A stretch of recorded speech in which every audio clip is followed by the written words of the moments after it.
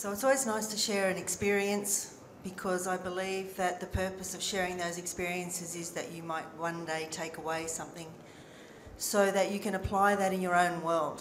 So it's really great to have Adam here today to talk a little bit about the experience of actually implementing technology, the benefits of that.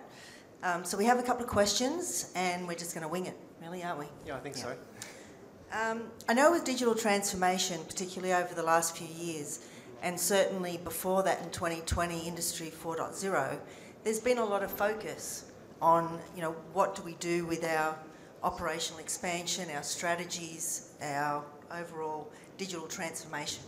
So tell us a little bit about where you guys are at with your digital transformation strategy, and when did it start, really? Yep, so it started probably before my time, so we're going back to 2014.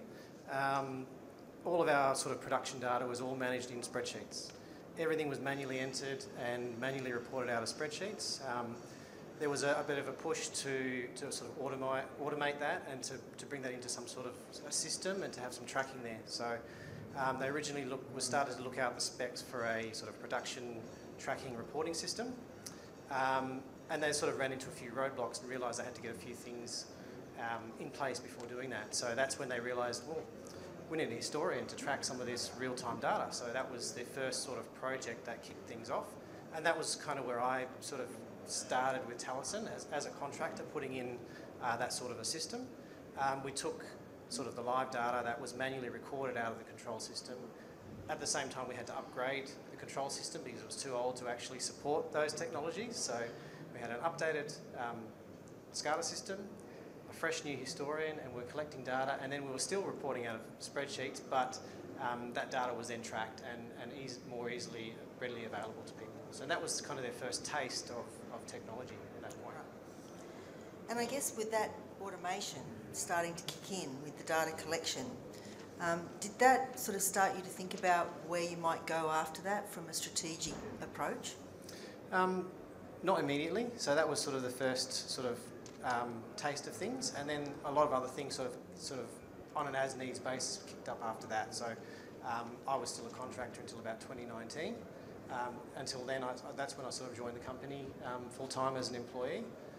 We put in a lot of other systems, so we put in some downtime tracking systems, and we sort of beefed up the reporting, and it was all around just making people's day-to-day jobs easier.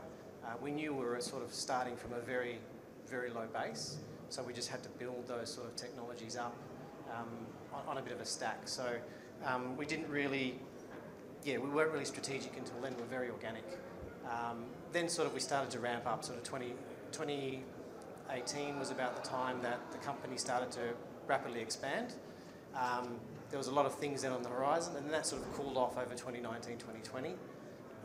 And now we're sort of in this period of massive growth. So where we sort of cooled off, we're now having to try and catch up.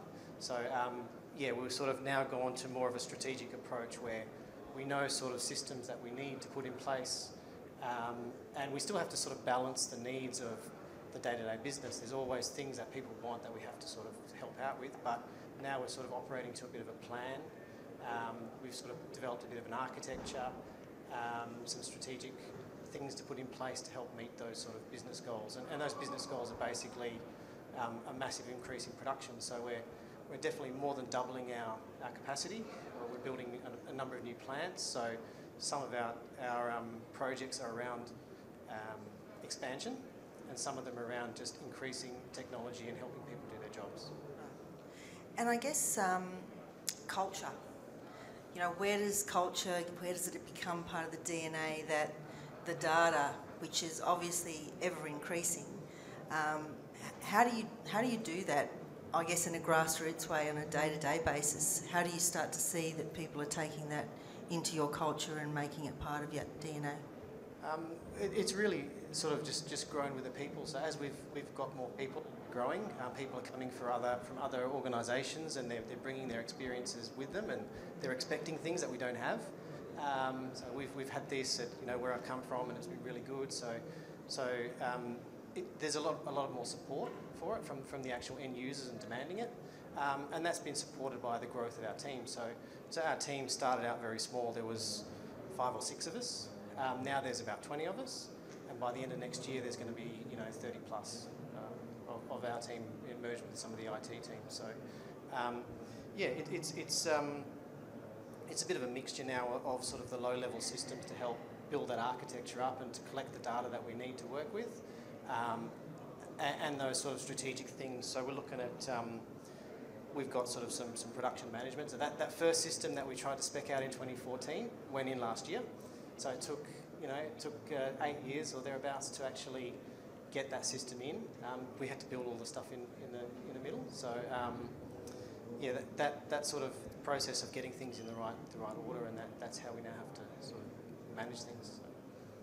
And I guess the cloud,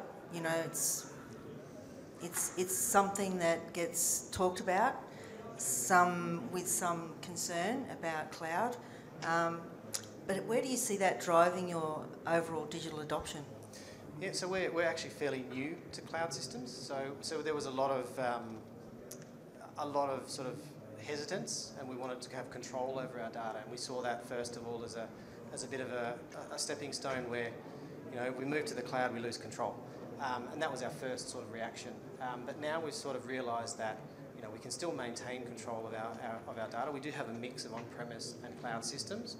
So the cloud systems that we're actually putting in, so we've got some, we're using the Insight product for sort of real-time sort of view from people that are they're not at their desk, they're out on the field, they're at home, they're looking at things, they get a live view of what's going on operationally on their phone or wherever they are, so they can make those sort of decisions.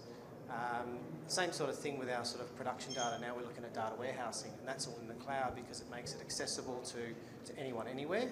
And we've actually found it's good for on a security side of things too, because all of those on-premise systems, if people aren't actually at their desk, they're on their phone, they're working from home, they're doing all of these things, to get access to that data, we've got to let them into the network, and that comes with a lot of security implications. So having us push that selected data out and up to the cloud makes it more accessible for people.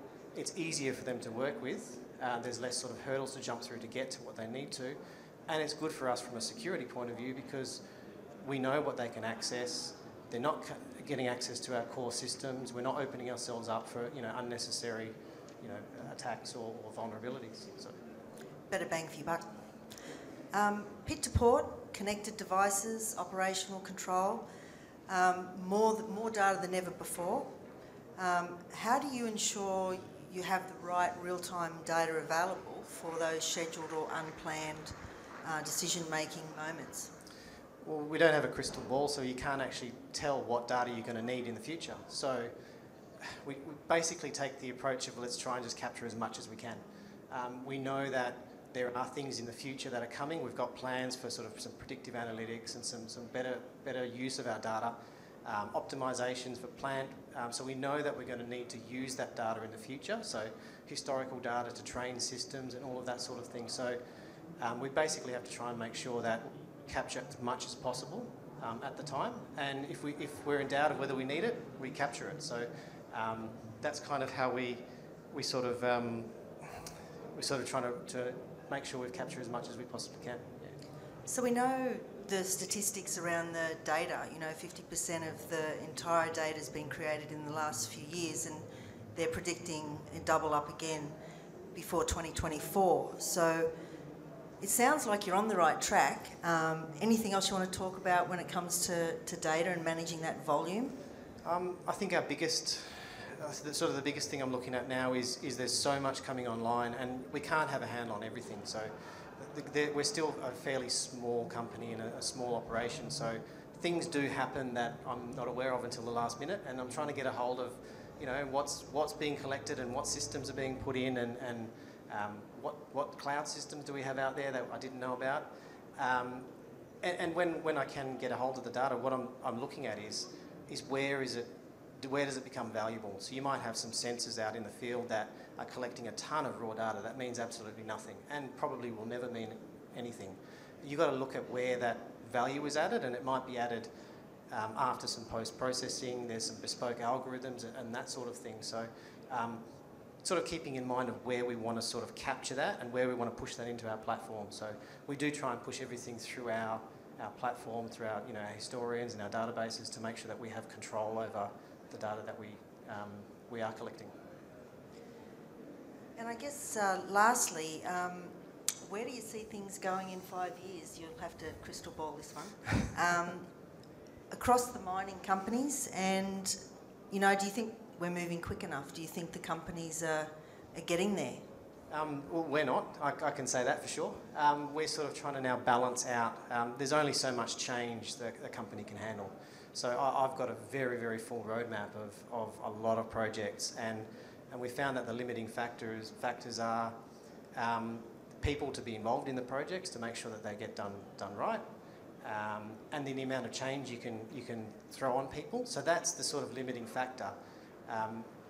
We're trying to move as fast as we can with those constraints because, like I said, there was that sort of slowdown period where we sort of took our foot off a little bit and probably shouldn't have taken our foot off because it would have probably got us, 2 years ahead of where we are today. So I think we're one of those companies that's probably trying to catch up a little bit to sort of get to where we need to be, but keep in mind that the sort of the changes that we're trying to impose on people and the new systems and new things that they've got to get used to, in the end it benefits everybody, but there is that sort of the training and the onboarding and all of that process that goes along with introducing any sort of technology, and through all of our projects that's been the most difficult thing. It's not getting the technology in and working, it's getting the technology in, working, used and accepted, and that's the hard part, and that's really what our challenges are, and why we're probably not moving as fast as we could be or we would like to be.